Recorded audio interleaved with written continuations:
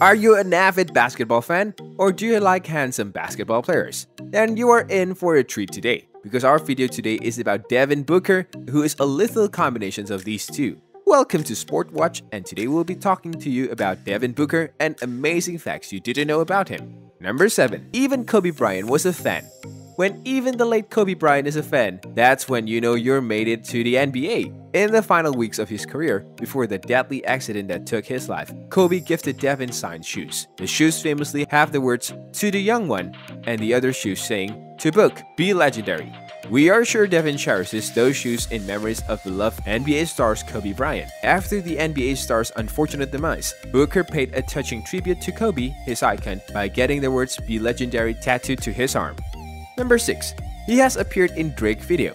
Along with being a star in the court, dating Kendall Jenner, he is also friends with Drake. It seems like Booker has everything going right for him. Not only are they friends, but Drake has also been seen at various concerts wearing his jersey number. He openly supports him at games. He even name-dropped him in songs on several occasions. Devin has even made a special appearance in Drake's music video for Chicago Lifestyle.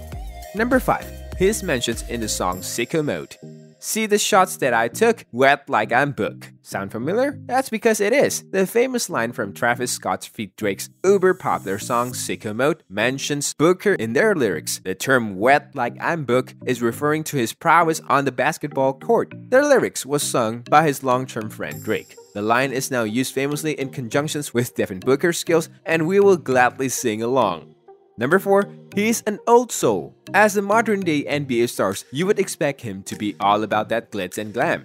What else would you expect from a guy who has it all? But contrary to people believe, Booker actually considers himself an old soul. When doing an interview with the GA magazine, he was quoted as saying that he prefers old-school headphones to AirPods. He claims that he takes after his father, and everyone is always telling him that he is more of an old soul. Well, if everyone is saying it, it must be true. He even prefers the quiet and calm locations to the city. We love an old soul. Number 3. He goes by his nickname. Nicknames are synonymous with every player in the NBA. Michael Jordan is Air Jordan. Anthony Anderson, AA. Hardly do you ever hear that a player goes just by their first name. Devin Booker is no exceptions and goes either by Book or D-Book.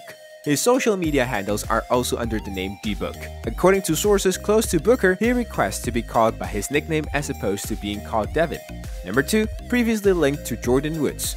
In a surprising turn of events, it was revealed that Devin was insatiably linked to Jordyn Woods, who was infamously known for being Kylie Jenner's best friend before her whole scandal with Tristan Thompson was brought to light. According to sources, he was previously in a relationship with Jordyn and had even been on mutual dates with Kendall and her then beau Ben Simmons. It is more than likely that is how the two initially met and got to know each other. It was shortly before the Tristan cheating scandal that Jordan and Devin had just broken up. However, Booker is now in a long-term happy relationship with Kendall Jenner, and we wish them the best.